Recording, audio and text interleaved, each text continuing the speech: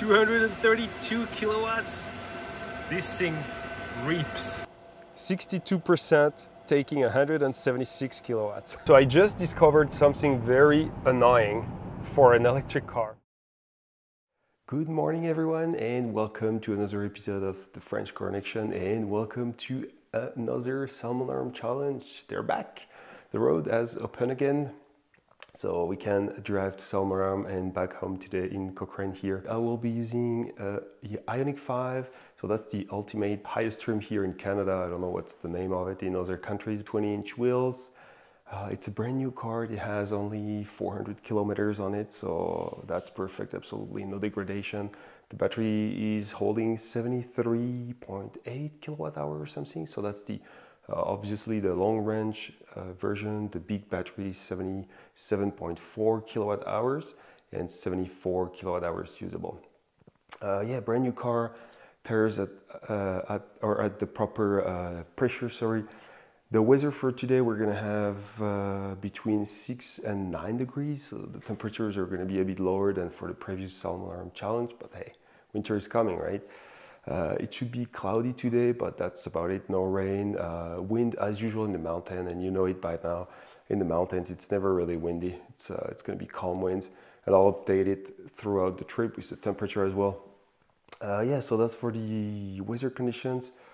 Yeah, the car obviously is at 100%. It's all warmed up. I set the preconditioning for 620. It's 619 right now. So yeah, let's take a look at the trip planner. I mean, there is no trip planner in the Ioniq 5. That was my surprise. I was like, oh, okay. We'll take a look at that in a minute, and we'll use ABRP as well just to have an idea of what to do. Okay, let's hop in. Okay, so 100%. Car is warmed up. We're at 22 degrees here. I'm probably gonna decrease that to 21 and we'll see how it goes. I'll just use comfortable temperatures. 437 kilometers of range, but that's probably gonna be a bit less than that on the highway. Like I said, there is no trip planner. It's just basically a navigation, a classic navigation system. And you'll see if I set Salmon Arm as destination here, it's just gonna tell me obviously insufficient charge towards destination. Visit the charging station along the route, but I have to do it manually. The route guidance will start now. So, and it's giving me stations in Canmore, Golden, you know, it's not. So yeah, I'll probably do it manually. Oh, that's the Electrify Canada here. I'll set this one as destination. Actually, I'm not gonna do that because I don't want the car to precondition closer to Golden and use battery if I can make it to Revelstoke. I don't know with that car, to be honest. I don't know. Okay, I'll cancel that later. I want to show you what's going to be the plan using ABRP. So I set the long range Ioniq 5 here, and yeah, it's planning a charge in Golden. It says we'll arrive with 34%. So I might try to go to Revelstoke. We'll see how it goes. I don't know exactly the range of that car, so we'll play it by ears. And that's why I don't want to set Golden right now, because then it's going to use energy to precondition the battery, and I don't want the car to do that. I want to keep the energy to drive it maybe to Revelstoke if I can do it. We'll see. I'll keep you updated. Then we'll turn around in Salmon Arm back to Revelstoke and Golden on the way back. So we'll see. I might update the plan. As usual, I like to take a look at ABRP, especially in that case because there is no trip planner in the car. But yeah, no, that's about it. I think we're all ready. We can hit the road. About the colors lighting up your eyes, take me home, take me to the sky. I got a good feeling. Tell me the only thing you are is mine now. I didn't talk about the different modes, but obviously I was in Eco mode. There are 3 modes, and I started the trip and I will stay in Eco mode, if that makes sense. And something to note is that in the Ioniq 5, the front motor can be disconnected. So it's not even really spinning, let's say, being, you know, coupled to the wheels. It's just disconnected completely, so that's less friction and a bit of consumption gain here, so that's interesting to note. Take me on a ride. about the colors lighting up your eyes. Take me home, take me to the sky. I got a good feeling. This is not an efficient vehicle. 23.4 kilowatt hour per 100 kilometers since we left home. So yeah, but that makes sense. I mean, like, it's basically a brake. It's not the most streamlined vehicle, and there is big tires on it, 20-inch wheels with the tires width is like 255, which like doesn't make sense. Way too much for an EV. I mean, on the Mustang Mach-E, it's pretty much the same torque as this one on the premium all-wheel drive, and it has 225 millimeters width for the tires, so which is a lot better for the efficiency and doesn't have any problem with to deal with the torque. So, but anyway, yeah, so I won't be able to make it to Revelstoke, that's for sure. I'm going to cancel the route, and we'll set the Electrify Canada station here in Golden, sorry, so that it preconditioned the battery. So yeah, I'm going to do that, but yeah, Revelstoke is way too far for this car. Tell me the only thing you are is mine now. I got a good feeling. I got a good feeling. I got a good feeling.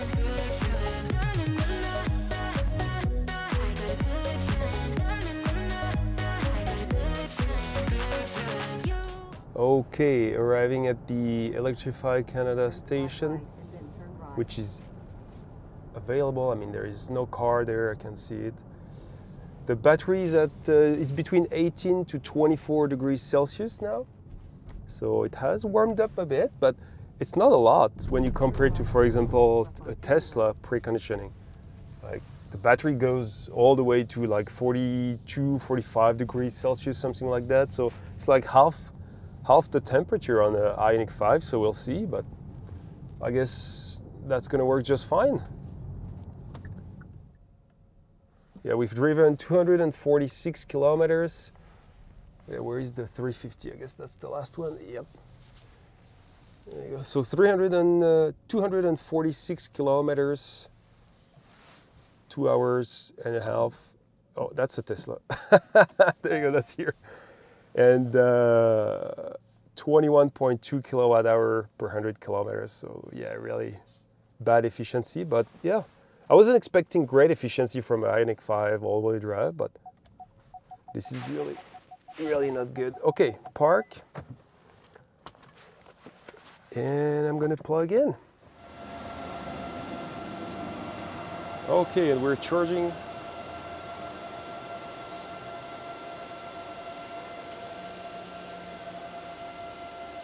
What? 40 kilowatts?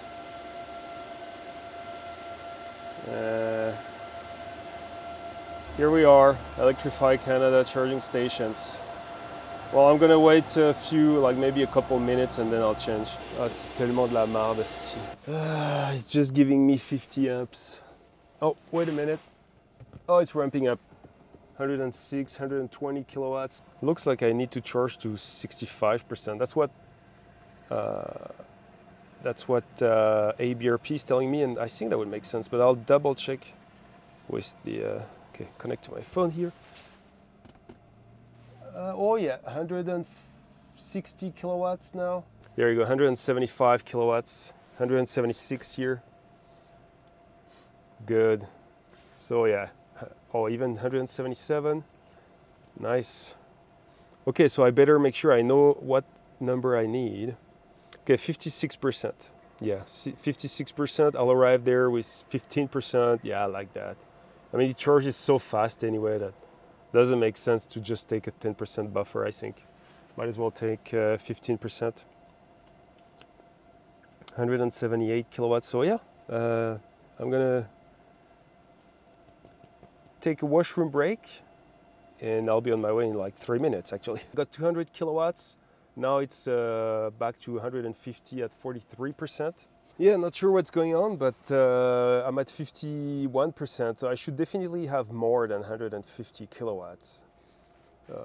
So not sure if it's the charger or the car right now. I should have more. I should have like something like 200 kilowatts. I'm looking at the charging curves of some charging curves of the Ioniq 5 here, and yeah, at 50% I should have had like 200 kilowatts easy.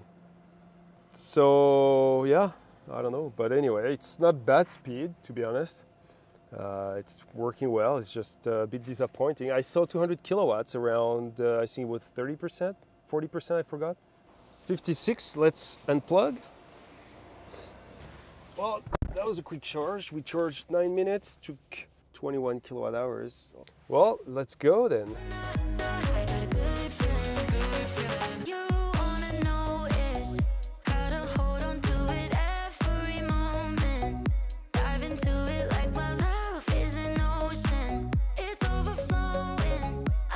All right, at the charger here in Revelstoke, started to record a bit late. I don't know why, the GoPro didn't want to start recording, but anyway.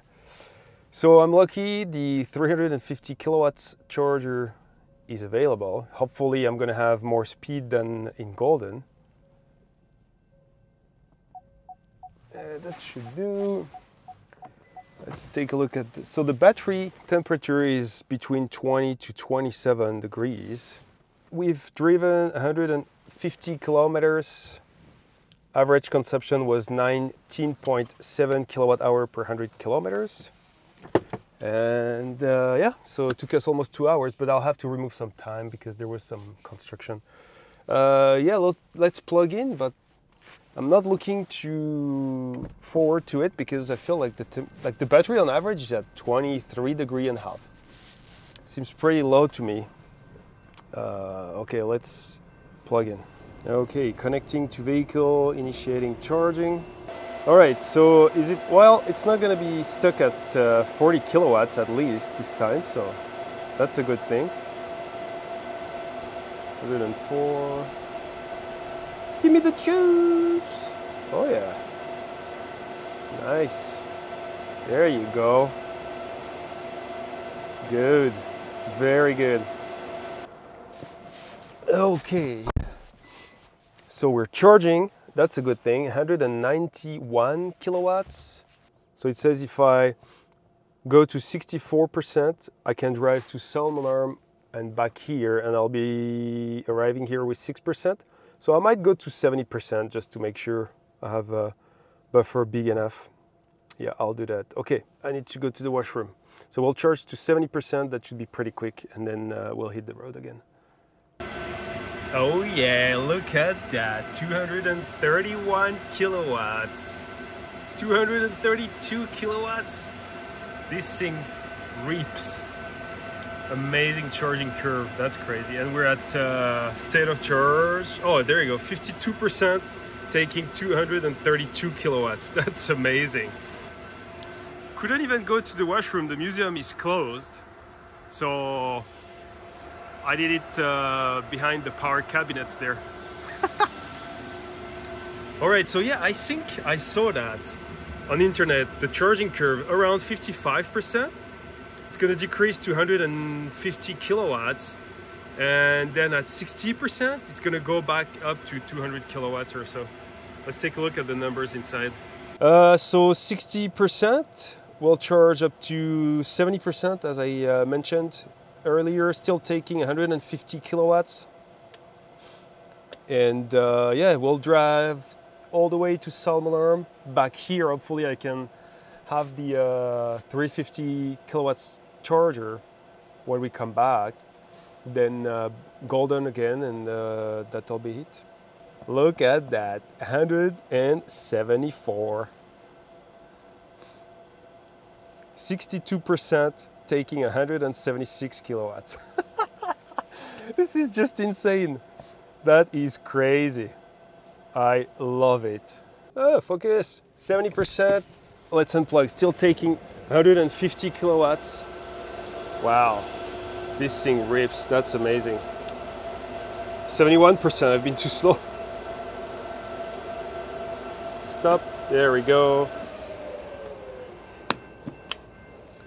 So good. Here we are, close the charging port. Good, let's hit the road. Just maybe you save me. Oh.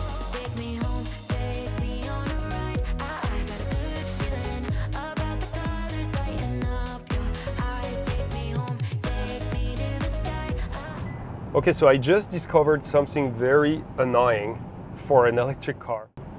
The car, at least when you're on using the adaptive cruise control, the car doesn't always use regenerative braking when it has to slow down. So sometimes the car has to slow down because the car in front is slowing down, or yeah, I don't know, there is a descent, so the car needs to brake. Well, it's going to use the physical brakes instead of using regeneration. So that's really bad for the efficiency. Like, why would an electric car do that, right? That doesn't make sense. Like, I understand that if you need more braking power, you're going to use the physical brakes at one point, but still in the same time use regeneration, right? And when it did that, it didn't need to use physical braking at all.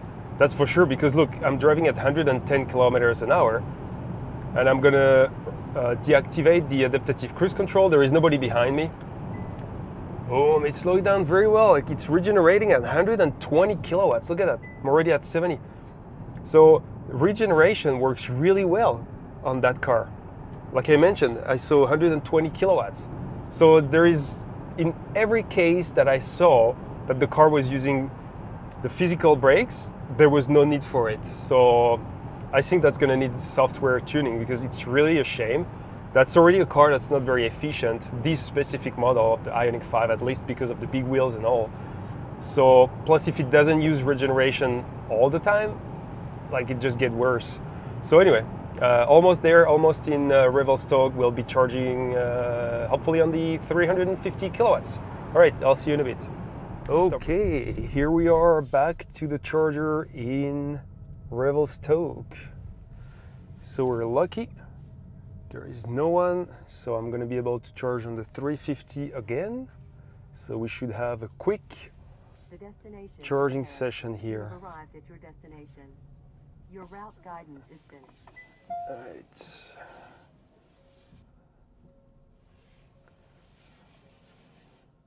And we arrived with 14% state of charge. So that's a bit more than what ABRP said, but yeah, remember I charged 6% more. So yeah, ABRP is pretty close, to be honest.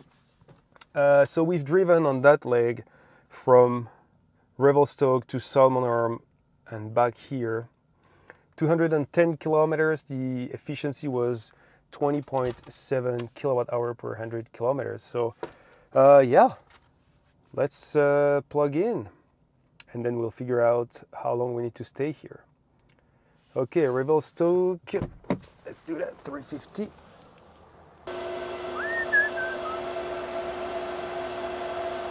No, there we go.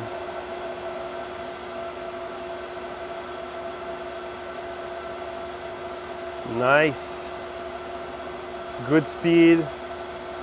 And it's interesting to note that I had no preconditioning on that last leg, because it seems like the car likes it when the battery is at basically 20 to 22 degrees Celsius. So it doesn't precondition, and when it's preconditioning, it's gonna stop the preconditioning when the battery reaches the temperature I mentioned. So yeah, interesting, but here we are. Temperatures are increasing here and we're having more juice. And I'm sure that anytime soon we're gonna have the full 230 kilowatts. I need to charge to 52%.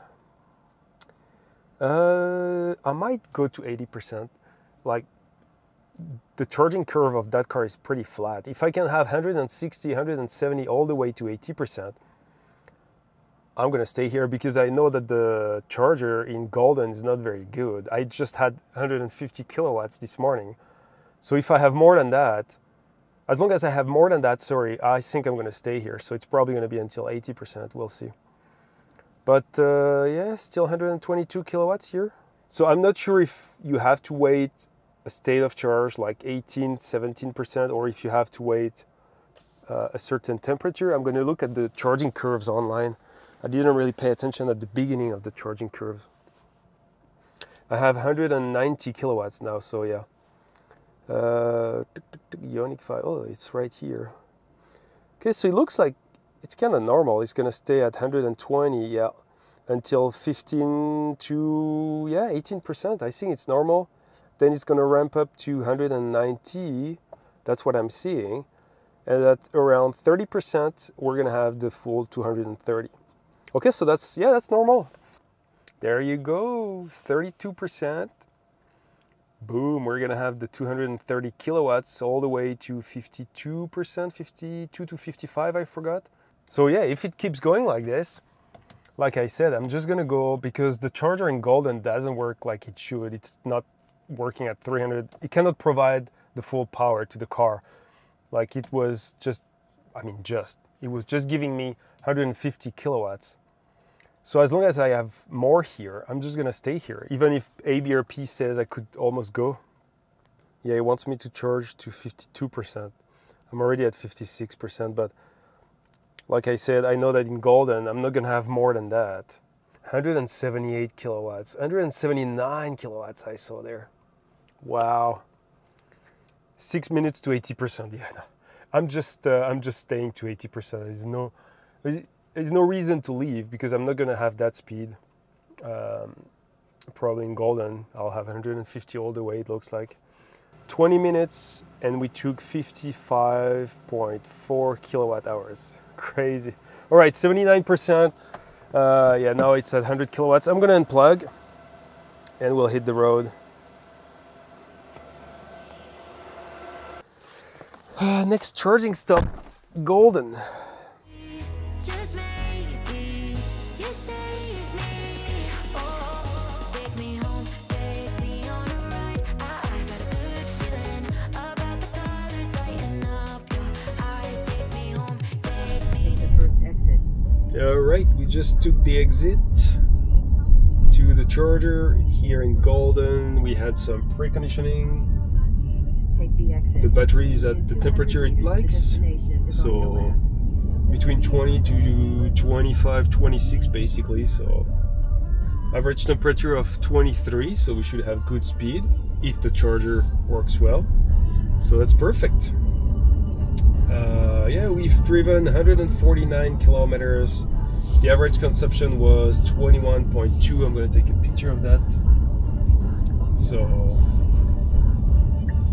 yeah, that's the usual consumption, I guess, on that car. Not great. And there you go. Electrify Canada station. Nobody's here, so yeah, I'll try the 350 again. We'll see. I'm not expecting amazing speed, unfortunately. And we arrived with 42%. So that's a lot, but remember, I charged a lot more than I needed in Revelstoke because I had good speed.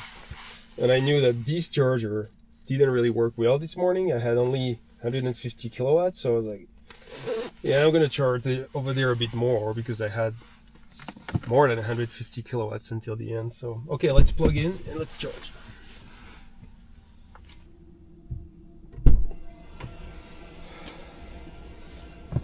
Okay, went to pee behind the bushes because there's nothing here. Shitty Electrify Canada stations. Okay, so yeah, that's what I expected. We're at 150 kilowatts. So, well, what are you gonna do? That's the usual stuff with the CCS charging stations, right?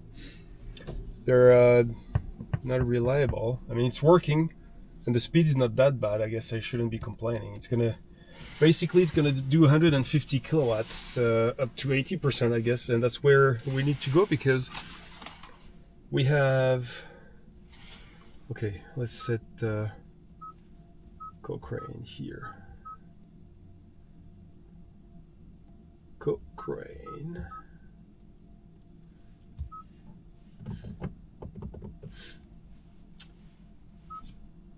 Set as destination. I think it's 250. Okay, I'm gonna take a look at an ABRP. 237 kilometers. Insufficient charge to reach destination. Yeah, I know, I'm charging. 235, yeah. So that would be stupid to stop somewhere to charge again, like in Canmore or no. Like, I'm having good speed. It's gonna maintain that basically up to 80%. So I'll go to 80%.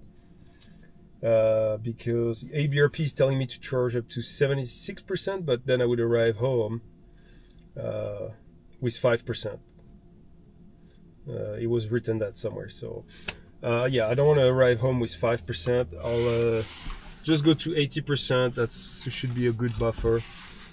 And yeah, that'll be it. We'll arrive home with probably 7, 8, 9%.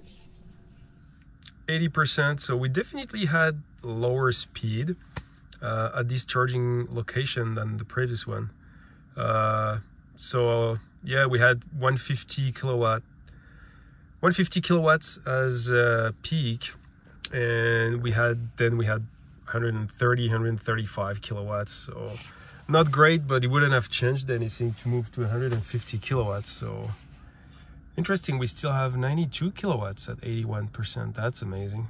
Okay, unplug, and we're gonna hit the road. Colors lighten up, your eyes take me home, take me to the sky. I got a good feeling. Tell me the only thing you are is mine. Take me home, take me on a ride. I got a good feeling about the colors lighten up, your eyes take me home, Okay, it's almost nighttime here in Cochrane, and we're arriving home with 16%, so not the best optimization here. I wish I had stayed a bit less longer. There you go, at the charger in Golden, but there is no trip planner, so it's kind of hard to guess. And ABRP was telling me to stay until 76%, so I stayed until 80%.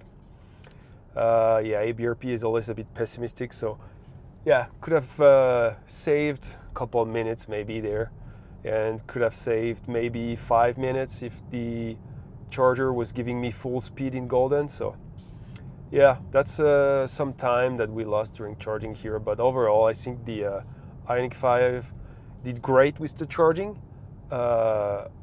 Did not so great with the efficiency. Like we've driven 999 okay, so 999 kilometers, so that's gonna be 1,000 kilometers when I reach home, so that's perfect. But the average efficiency is 20.8 kilowatt hour per 100 kilometers, so that's not so great compared to the other cars I've used on that trip. And the weather wasn't that bad. Like, I mean, it's 9 degrees now, but it was up to 16 degrees during the day, and we had a bit of rain, but not much. So anyway, I'll think about that and do a debriefing video to let you know what I think and the times, because I don't exactly know the times. I'm gonna have to remove some few minutes here and there for the construction. Oh, wow, my wife parked really close here. Oh man, I always do that. Anyway, here we are in the garage. I hope you enjoyed the video, and see you in my office. Okay, so my impressions with the Ioniq 5. Very good car, very comfortable to drive, very quiet. The driver aids are really easy to use and really pleasant to use, a lot more than the Tesla driver aids, for example. But the car is way too thirsty for me. Like, the efficiency is just really bad. As you can see, we used 196.3 kilowatt hours to complete the trip, so that's a lot. And the weather wasn't that bad. It was cloudy, some rain during the trip, but really light rain, and really for a short amount of time. Calm winds as usual, like I mentioned in the video, for the mountains, 9 to 16 degrees Celsius, so not bad. It's really just the car is not efficient because of those big wheels and big fat tires. Charging, so yeah, that's where the EGMP platform shines. We only spent an hour charging, despite onboarding 133, a bit more than 133 kilowatt hours. So really really good charging speed and curve for that platform. And we could have spent even less time charging. It's just because in Golden the charger wasn't giving full speed to the car, so we had only 200 kilowatts on the first charge, and on the second charge, so the fourth charge of the day, but second charge in Golden, we had only like 150 kilowatts max. So the rated charging speed, if we had full speed, I'm pretty sure we could have spent 5 to 10 minutes less charging, so that would even have helped the car even further. The highway consumption, like I mentioned, very bad efficiency, 24 kilowatt hours per 100 kilometers on the fast section of the highway, and 18.2 kilowatt hours per 100 kilometers on the slower section of the highway. So really bad efficiency for that car, at least for that model, the Ultimate here, so the highest trim in Canada. And the regeneration test, so very bad as well, 0.4 kilowatt hour recovered. And I think it is because, like I mentioned in the video, the car is sometimes using the physical brakes instead of regenerating the energy into the battery, at least when you're using adaptive cruise control. So I don't understand that. And it did it a few times during the trip, and you could feel it really. You can really feel the difference between the car using regeneration, and it's kind of smooth really. But when it's using the physical brakes during under cruise control, it's not as smooth, and you really feel it. And then you could see it on the screen that there is no regeneration on the screen, that I could see it as well on car scanner. So I think that's what happened. I was using cruise control like I'm using all the time during that descent, and the car used used brake pads instead of using the regeneration, and I think that's why the score is bad here. Anyway, the total time 11 hours and 40 minutes, so that was the fastest car on this Salmon Arm challenge. Yeah, and I think also what happened, because if you look at the charging time, it's just a bit faster than the Mach-E, but when I did the trip with the Mach-E, it was in August, so I think there was a bit more tourists and a bit more traffic. But when I did the trip with the Ioniq 5 a few days ago, it's mid-October, right? So there is a lot less traffic, I think, and that explains why we have a difference here. But yeah, no, very good car. I would definitely go for a most efficient version if I wanted Ioniq 5, because what you get, honestly, on the Ultimate is not really useful, I think. Maybe the all-wheel drive, but you could take the preferred all-wheel drive here in Canada, and you wouldn't have the big wheels that are really sacrificing efficiency for, yeah, design, I guess, even if I don't like the wheels, the big wheels. But yeah, there you have it. Really good car. I would really be interested to do the trip with the same platform, but on a very efficient car like the Ioniq 6. That would be really the car to beat, I think. Yeah, I hope you enjoyed the video. Remember to subscribe to the channel. Follow me on Instagram as well. You guys don't do that, and I would really like you doing that. You have more news, and I post some stories, and I think it's interesting. I'll see you next time. Bye-bye.